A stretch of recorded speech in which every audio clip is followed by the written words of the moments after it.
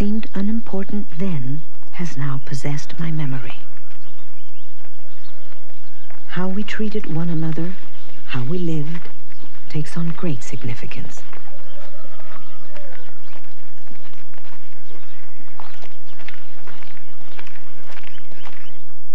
In Mexico, the ancient celebrations for the dead take place on the 1st and 2nd day of November, when the souls of the dead return to visit the living. The preparations are given long and elaborate attention, marking the sacredness of the visit. Se le echa agua, ¿no? Que caigan los pocitos porque aquí ponemos los floreros, ¿eh?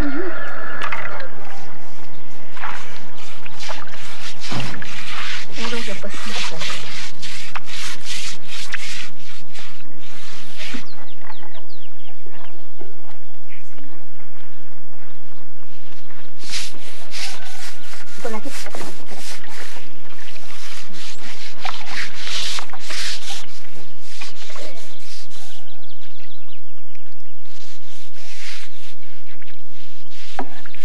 I remember the lullabies of my childhood. They weren't of fairy tales of imaginary elves, but lullabies of that constant companion, death.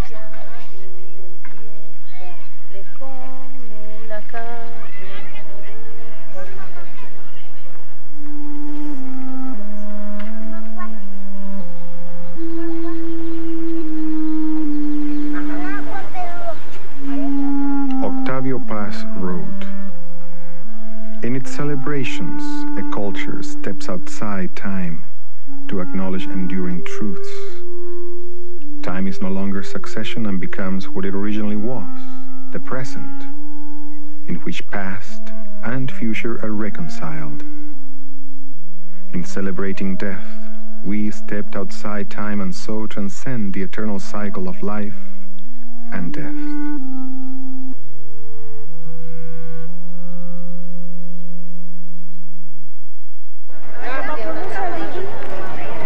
The ancient Mexicans called this day the Feast of Death and Flowers, celebrating the transitory and flowering nature of life. I still smell the aroma of the cempasúchil filling the air with expectation. On the Day of the Dead, grandmother scattered petals to mark a path to the door so that our dead could find their way home.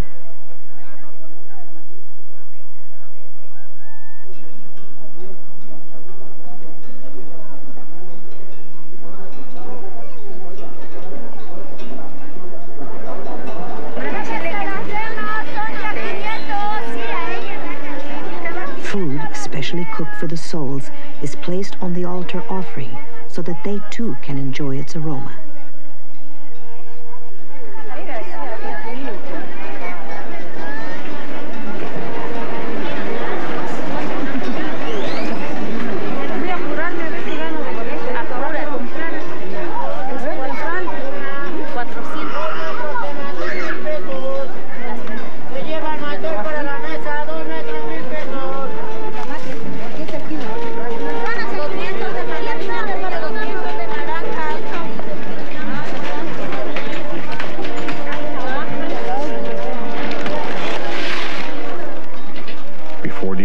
The Spanish, the Indians dedicated an entire month to honoring the dead. The last days of the celebration coincided with the Catholic feast of All Saints and All Souls. The Indians incorporated the Catholic rituals into their ancient celebrations for the dead, today known as Los Días de Muertos, or the Days of the Dead. A gift of a sugar skull with my name pasted on its forehead was a playful reminder of that fearful end.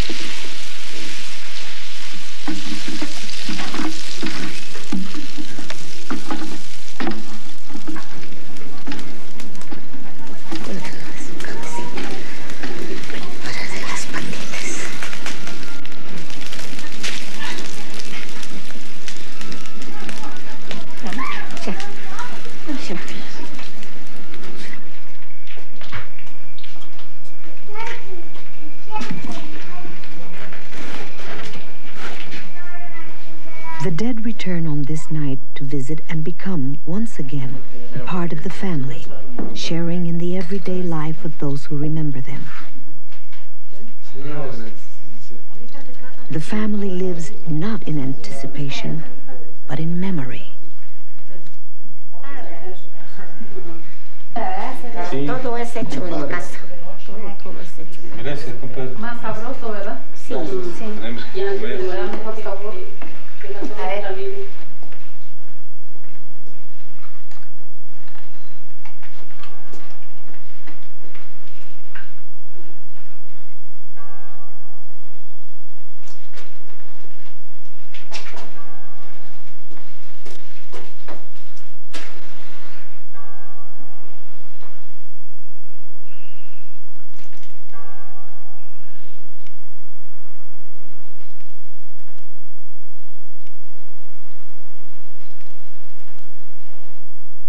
Pido a Eliodoro que le pidas a Dios de que yo viva otro poquito siquiera para que acompañe yo a tus hijos.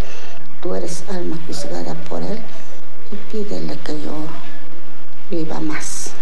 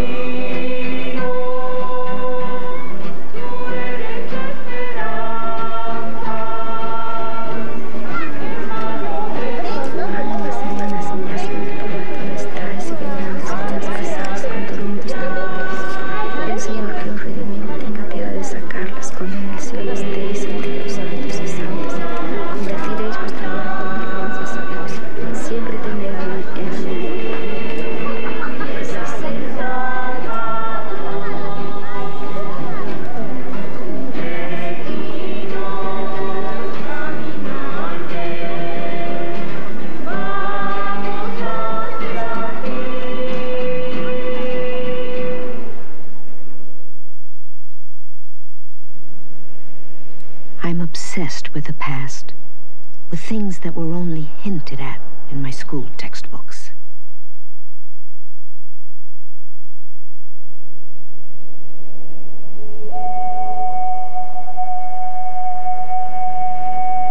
The concepts of sin and hell were alien to the Indians. They believed that it was the way one died and not the way one lived that determined which afterlife one would go to.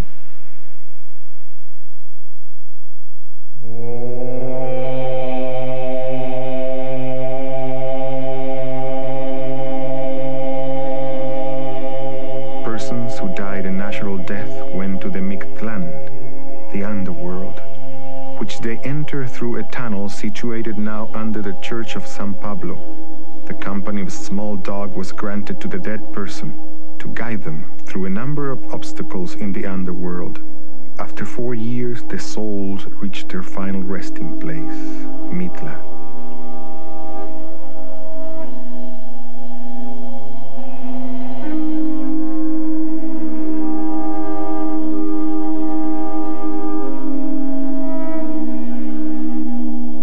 Mitla means place of the dead, and is regarded as a gathering place not only for the souls of those nearby, but for all souls.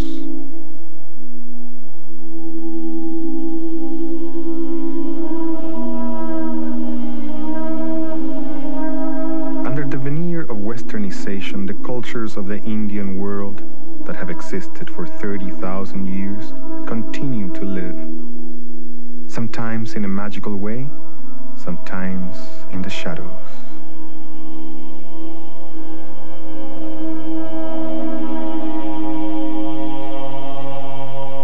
¿Quién le habló antes de San Pablo y de Mitlas? ¿Cómo es? La gente es más grande, vaya, antiguos, es gente grande, dice, ahí es el cabecera de las ánimas, dice. ¿Tienen algo que ver con las ánimas también estas ruinas? ¿Usted cree? Sí. Sí, lo creo, güey. ¿Por qué cree? Porque así los ánimos, entonces así el Señor les sueña, por eso es que vienes para visitar los ánimos, güey. ¿Así lo vio usted en los sueños? Ajá. Sí, güey. ¿Aquí viven las ánimas? Sí.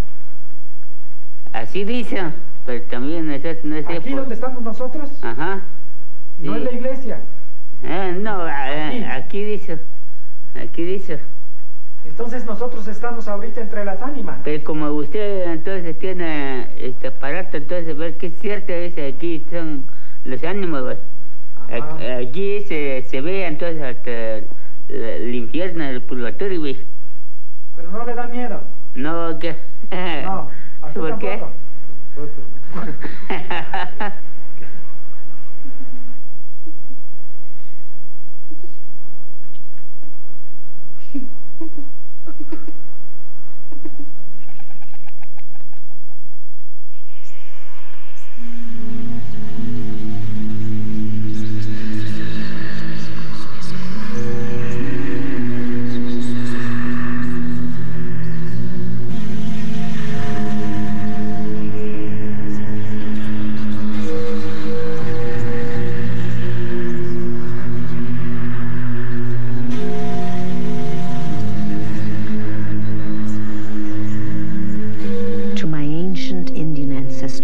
Life and death were cycles of nature, and duality, the essence of life.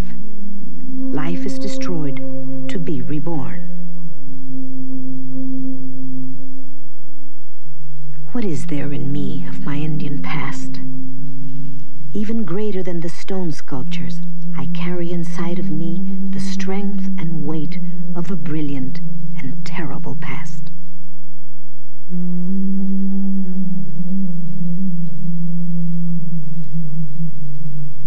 The Spanish wanted riches for themselves, land for their king, and souls for their church. What is it in me of that conqueror of yesterday?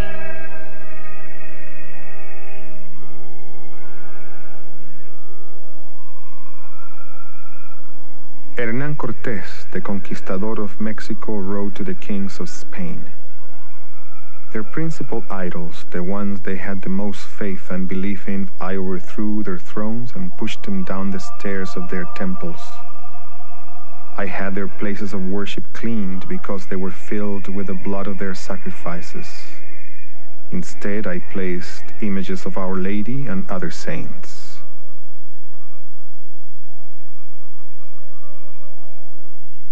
The images of death that so horrified the Spanish were destroyed and buried, surviving only in ancestral memory.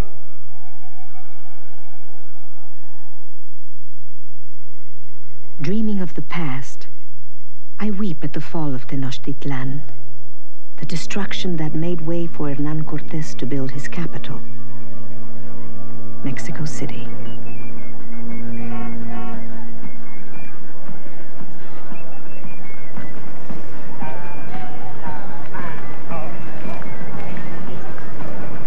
In the late 1800s, José Guadalupe Posada brought to Mexico City a provincial appreciation of the imagery of death. He sparked in the art world the ancient recognition of the skull, the calavera, as the icon of our dual existence.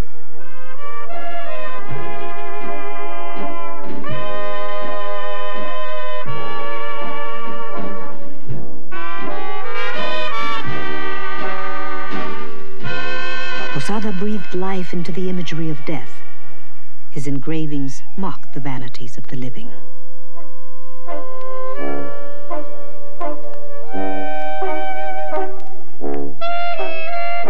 López Portillo, de la María Hurtado, quisiera que viniera otro temblor para llevarse el dinero a Suiza, para vivir como rey en unas hamacas de seda, como está López Portillo viviendo. Aquí está la información de las calaveras, las calacas de los funcionarios, de los grandes funcionarios que se encuentren enterrados en el Panteón General. In ancient Mexico, artistic endeavor was called song and flower. In creating, the good artist was believed to be deified or close to God. El buen pintor, entendido, Dios en su corazón, diviniza con su corazón a las cosas, dialoga con su propio corazón, como si fuera un tolteca pinta los colores de todas las flores. Los inventé, vaya, de un sueño que tuve, un sueño muy feo. Allá por donde según anduve yo, le dicen el lugar de la eternidad. En el sueño vi a los alebrijes, pero son unos animales muy feos, como las nubes cuando van caminando, que se van tomando diferentes formas. Así eran los alebrijes. Venían sobre de mí como queriendo devorarme y iban cambiando formas. Por ejemplo, una cabeza de toro, una cabeza de víbora, se iban transformando.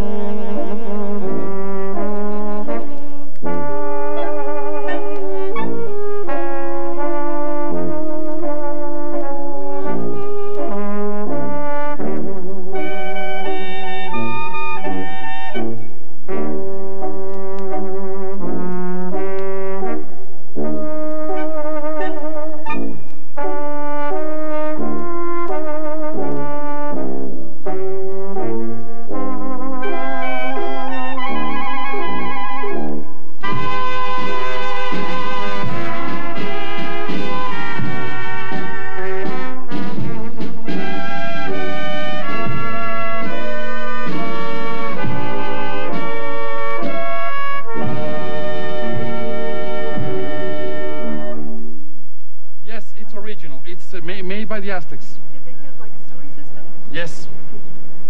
Any other question? No? Sir, what do you think about the Aztecs' concept of death? Well, young lady, I'm up at this age now where I have to start worrying about death, so maybe this is a good idea then, you know? I mean, this whole group is up at the up at the age now where we have to start worrying about death. They were poor, didn't have anything, so they had something to look forward in another life, and they promised them these things, so it gave them a reason for living, and it made them want that death wasn't something to be afraid of, not to fear. We fear death, but the Indians didn't. When my husband died, I wanted to talk about it. And I went to my uncles who I thought could help me. And when I started to talk about my husband, he just shrugged his shoulders and left the room. He didn't want to hear about it. And people need to deal with their grief. They need to talk about it. They need to understand it. And there is a grief period that is just awful if you don't talk about it.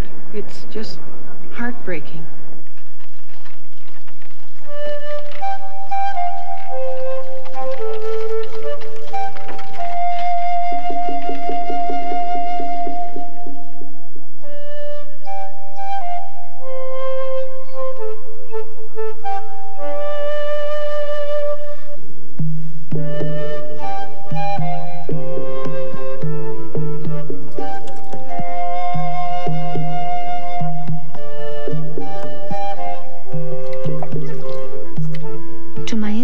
ancestors, time was a wheel.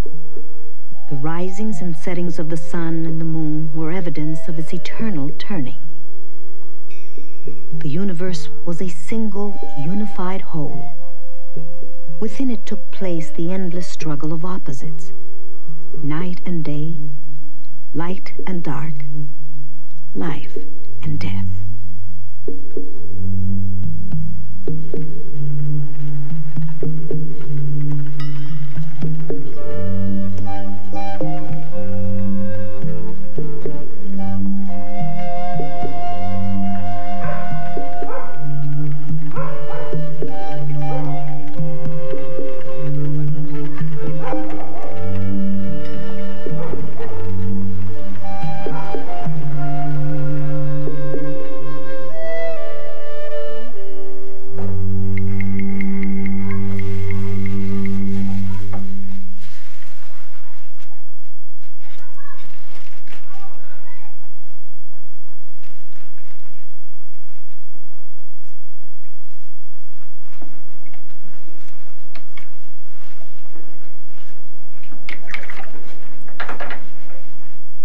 Matachines se le ha puesto porque anteriormente andaban los matachines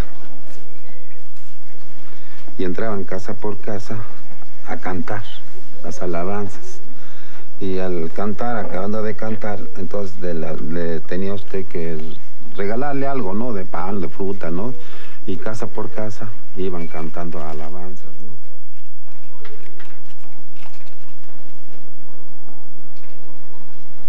¿Puede decir, por favor, qué significa el símbolo de la calavera en el Valle de Oaxaca? Pues pues viene siendo una forma como una semejante que pues es en realidad tal como se ve la calavera, si tenemos que vernos nosotros.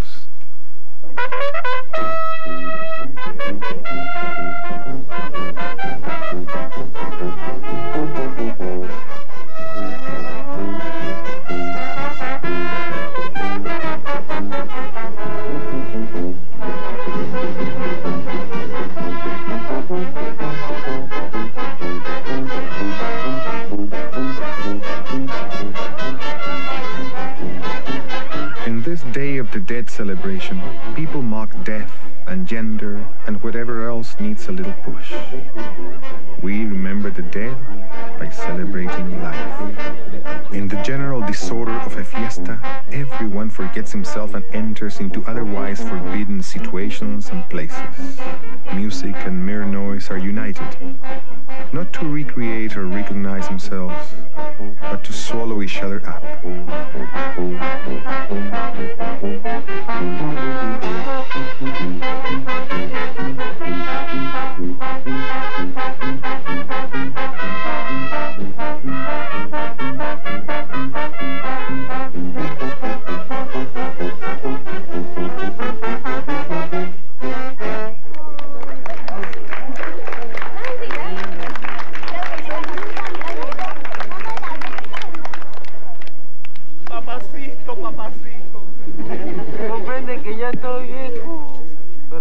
In the rigidity of Mexican society, where rules of behavior have been prescribed for thousands of years, it's in the fiesta and the comparsa that we can allow ourselves to be free momentarily, to expose our inner selves to the rest of the community. Caporal, por favor. Por favor, viejita, todo que se lo ofrece. A ver, quiero que me des cuenta de mi ganado. Te está muriendo de uno en uno. Aquí estamos en un trabajo que aquí mi hija hasta ahorita se acordó de mí. Caporal, papá. Mi hija, ¿qué pasó? Tienes saltillo. Pero si está moribundo. No, pero ahorita lo revivimos. No me hubiera entrado mejor esta de doctor. Mira lo garrocha, parece condenado también. A ver, dígame lo que te le ofrece. Aquí quiero que le eche dos, tres brujerías aquí a mi yerno, que ya se me está yendo, hombre. ¿Cuánto voy ganando? Porque esta cosita ya se va gastando y luego... No te preocupes del dinero, ahí está mi hija que todavía aguanta. De nada. Bueno, que ya está un poquito acabada, pero te la acabas de acabar. Todo bien.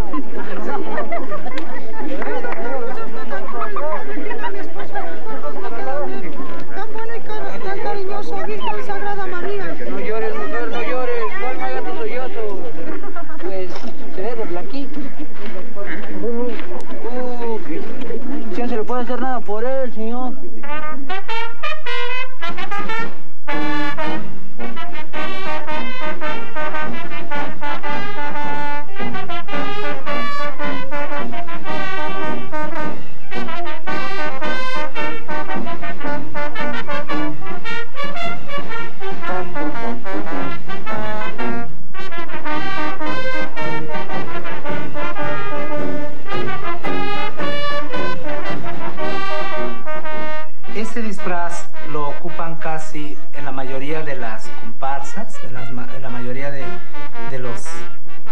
espectáculos de muertos, siempre sale una mujer enlutada y sin colores de máscara, solamente con rayones, con efectos oscuros. Existe la burla de la gente que las conoció al estar en matrimonio, y siempre se rió de ellas porque el marido o era celoso o las golpeaba mucho, pero ellas, no viendo eso, ellas amaban y amaban y amaban. Hay viudas demasiado alegres, demasiado coquetas, en pleno velorio, en pleno entierro, ya andan buscando otro.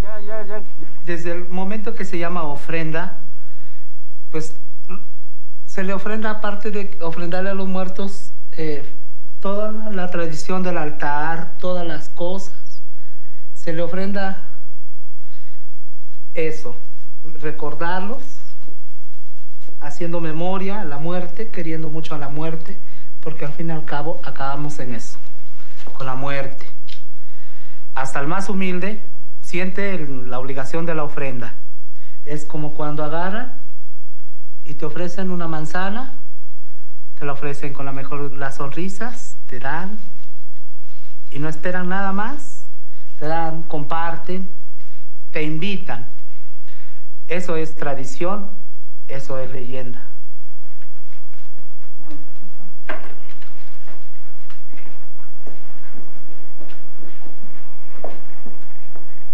La palabra ofrenda tiene un significado muy profundo dentro de las raíces, tanto indígenas, en sí, en todas las culturas. La ofrenda es una palabra de amor. Y el amor no tiene precio. Ahorita le traemos unas ceñitas de cada año, muy sencillo. Muchas gracias, comadrita. Muchas gracias. Muchas gracias, comadrita. Muchas gracias, comadrita. Tomen asiento, comadrita. Gracias, comadrita. Se van a tomar un refresquito, ¿eh? Gracias, comadrita. Yo no creo que nada tenga que acabar con la tradición en México, porque la ofrenda sigue.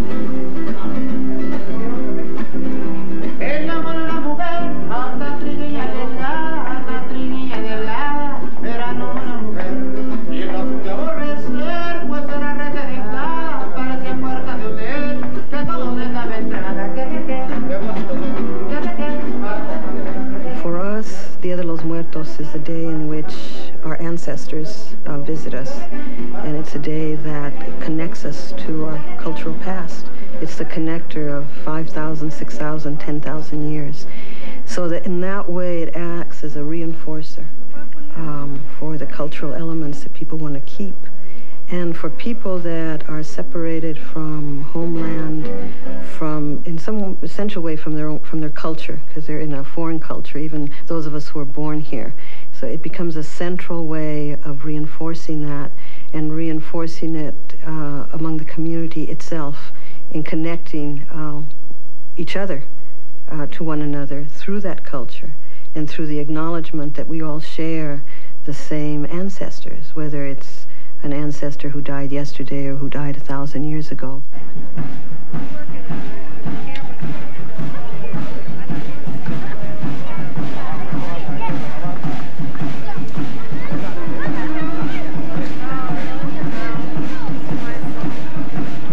I think the evolution has really been the movement from a very internal and close, small community celebration of people reaffirming the Dia de los Muertos tradition of folk art and of honoring their own family members, to a very large movement now that involves people outside of the Latino or mission community. This sort of Western world that we live in doesn't give people a lot of opportunity to deal publicly with death.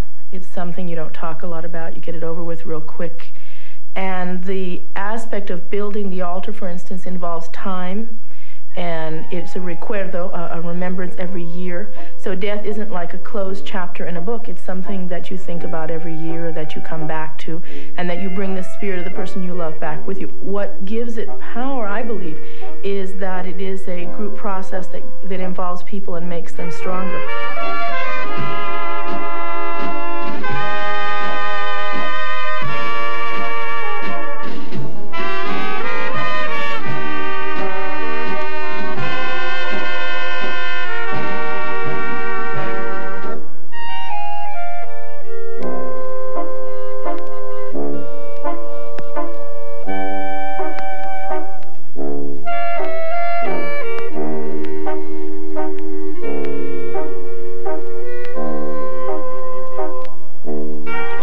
Have revived and adapted Dia de Muertos.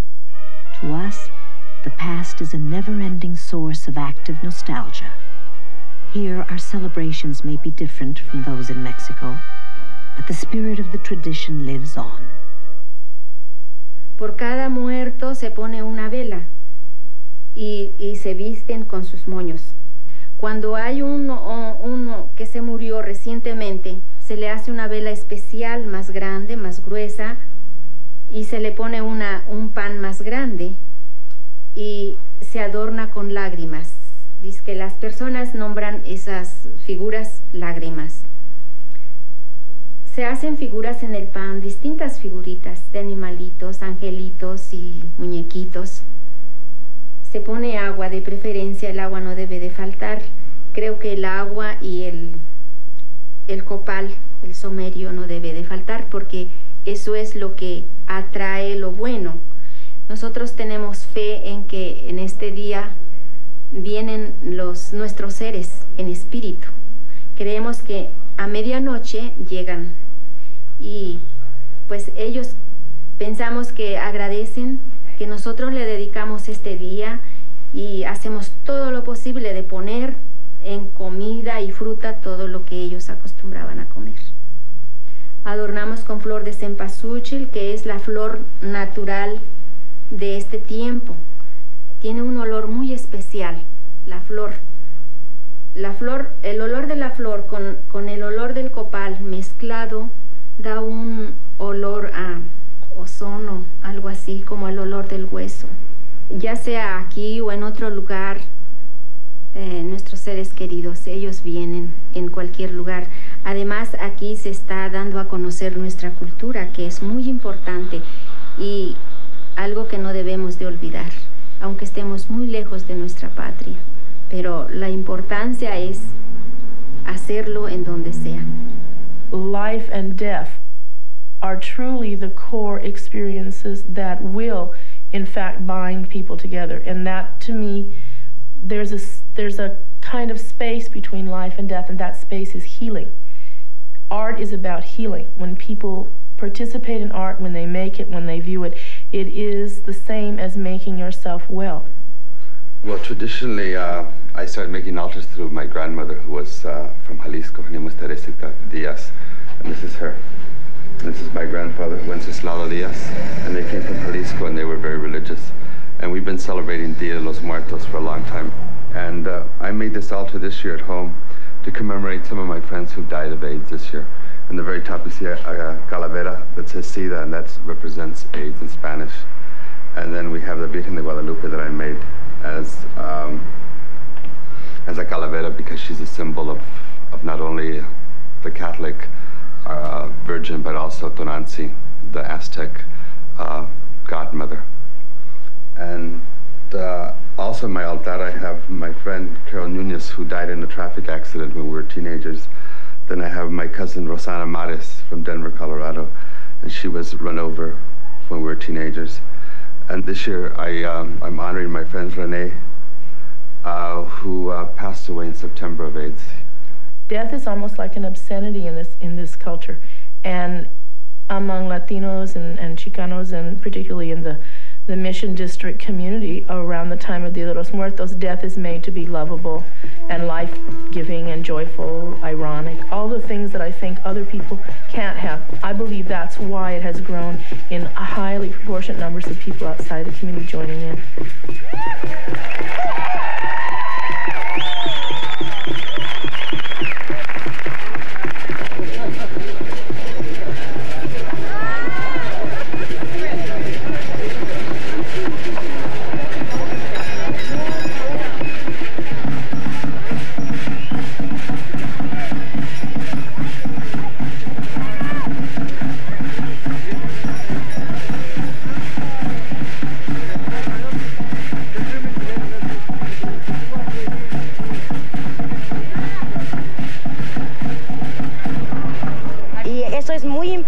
Que haya de todas las razas, porque así comprende uno y ve uno que no estamos solos, que estamos unidos unos a los otros. Para mí es importante y estoy contenta porque hay de todas las razas y para mí es beautiful.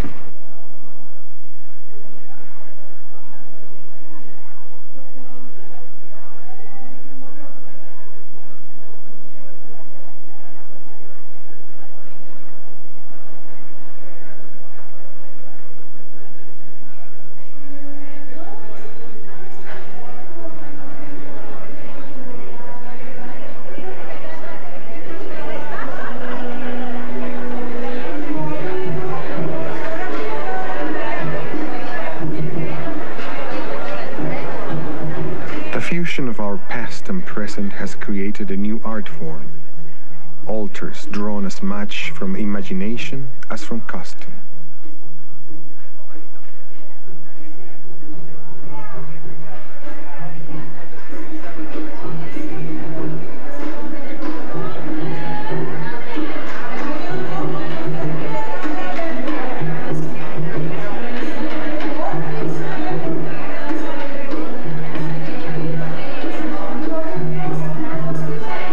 Cultura cura means, if we were to translate it literally, that culture heals.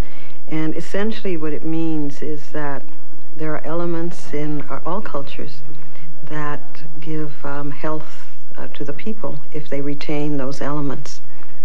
And particularly for Latinos, we have sometimes have had to separate ourselves from that culture. And that separation, that dislocation, has created an imbalance, which in effect is ill health. And when we're saying la cultura cura, we're saying return to your culture, maintain your culture, because the basis of your health is there. You will be able to find within the richness of the culture that which you need to live today. The altar this year is being dedicated to all the children that are dying in wars in all the countries like Iran, Iraq, Afghanistan, Central and South America, and Africa, South Africa, where they're dying also for freedom. And the children started bringing their toys, their favorite little toys, because they thought that that if they were dead and they were, wherever they go, heaven, they would like to play with toys. So they just started bringing toys for these children. One of the little girls brought this egg. Marta Murillo, her mother died, and she says that this is the last thing that her mother gave her before she died. So she brought it, and she says that she thinks a child would like to play with it, you know, in heaven or wherever they go.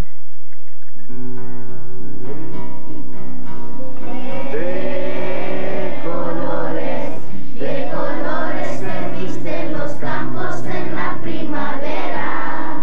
De colores son los pajarillos que vienen de afuera.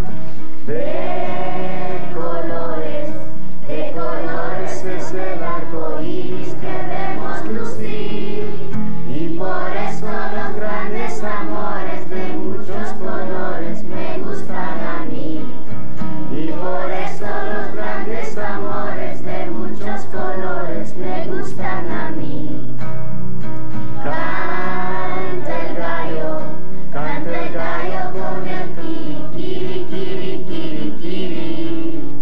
La gallina con el cara, cara, cara, cara, cara. Los polluelos con el pío, pío, pío, pío, pío. Y por eso los grandes amores de muchos colores me gustan a mí. Y por eso los grandes amores de muchos colores me gustan a mí. Okay, I asked you to think about two different things. Either a wish for yourself before you die, or a wish for our friend's family, or our friend whose mother died on Tuesday. Yeah, I know that even though he's not here, he would feel really good to hear these things, and he might somehow feel them. Okay? Okay, Camila? I wish that our friend would feel better when he comes back to school. Thank you. Okay, George? I wish that before I die, that my sons or daughters will stay healthy or something. Okay, that's a nice wish. Vanessa? I wish that before I die, my little brother would take care of my mother. That's a beautiful wish. Okay. Brian? Okay. I wish before I die, nobody else dies of my family. Okay. Patricia? I wish before I die I could see my best friend again. Who's your best friend? Vanessa. And Carlos? I wish when I die, Chito could be married already. The Chito could be married already. He's your good friend, huh? Right. Anybody else? Pia? I hope that before I die that I could have a reunion with all my friends. Oh, that would be nice. You invite me?